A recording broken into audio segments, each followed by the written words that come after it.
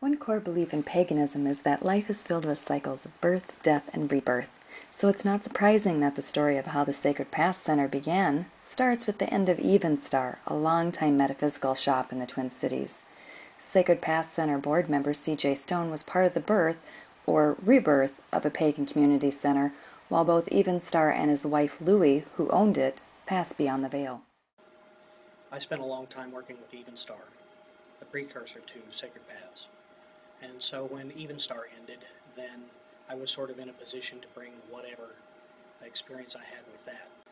And of course I was close with the woman who ran the store. I was married to her for 18 years. So I had some idea of what goes on in a retail operation in a de facto community center.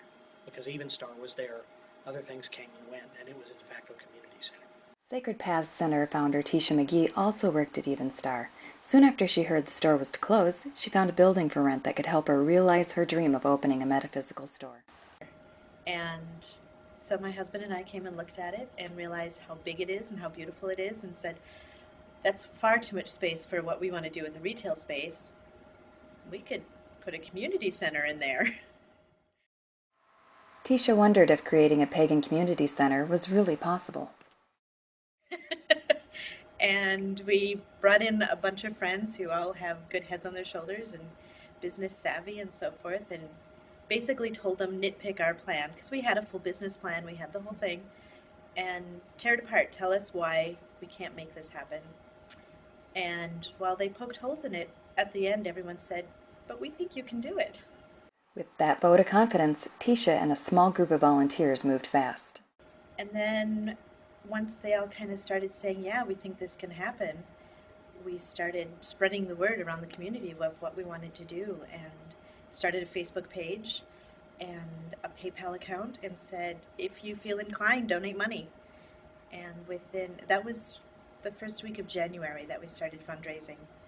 And by the first week of February, we had, I think it was $1,500 raised, which was more than enough to cover our moving expenses and so forth.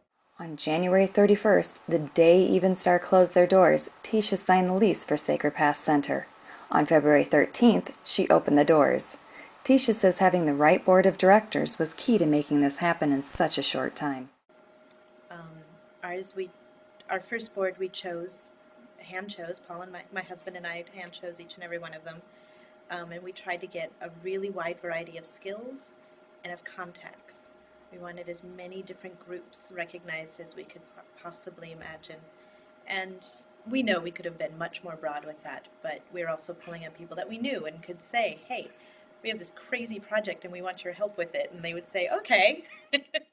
CJ, who in the past had tried unsuccessfully to launch a community center, said it's vital to have a building picked out before you approach others.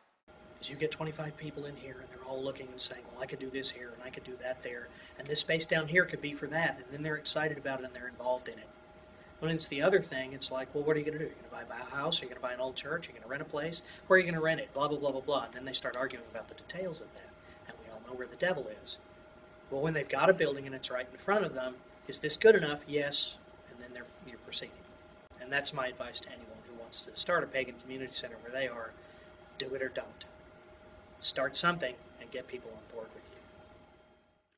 In Part 5 of Sacred Spaces, we talk with Tisha and CJ about surviving Sacred Path Center's first financial crisis and how they developed a financially sustainable model that other communities can emulate. For PNC Minnesota, I'm Kara Schultz.